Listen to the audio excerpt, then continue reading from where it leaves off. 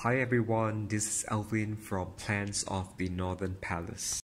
Today I want to share with you my experience with two different types of semi-succulent peperomias. The first is Peperomia obtusifolia and the second one is Peperomia polybotrya. So I've started my Peperomia journey about 3 months ago with Peperomia obtusifolia. At a point of time, I didn't really understand what semi-succulent is, so I was a little heavy-handed when it comes to watering, and it has led to the rotting of the stem and the rotting of the root.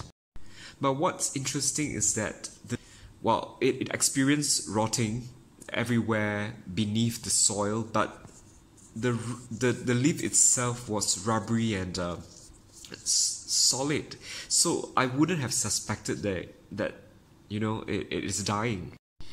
And eventually the plant died, and I have no choice but to chop them into pieces and reroot them in water. So it's not just the stem cuttings, but I also did leaf as well.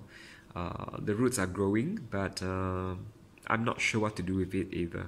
And one of the stem has extensive roots, and I've decided to pot it in soil.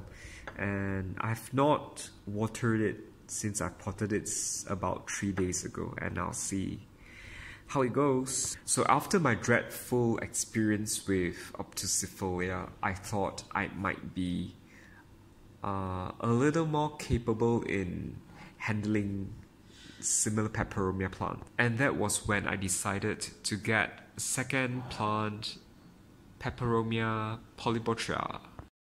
I was so careful that I did not even water it when I brought it home. It was only until 3 weeks later I decided to give it a drink. And guess what?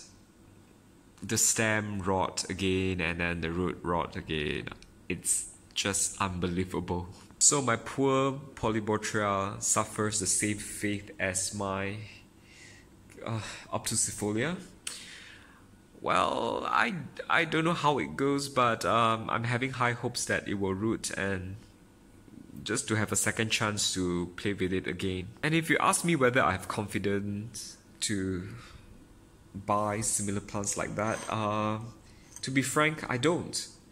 But let's see how this rescue process continues, and if it works well, then perhaps that will give me confidence to try other similar plants. But as of now, I really don't, and it's really upsetting that I've killed 2 plants, even though I felt I was very cautious with them. Thank you very much for dropping by and listening to my experience. If you have any care tips for these 2 Peperomias, please leave a comment down below and I'll definitely check it out. Alright, have a fantastic day. See you.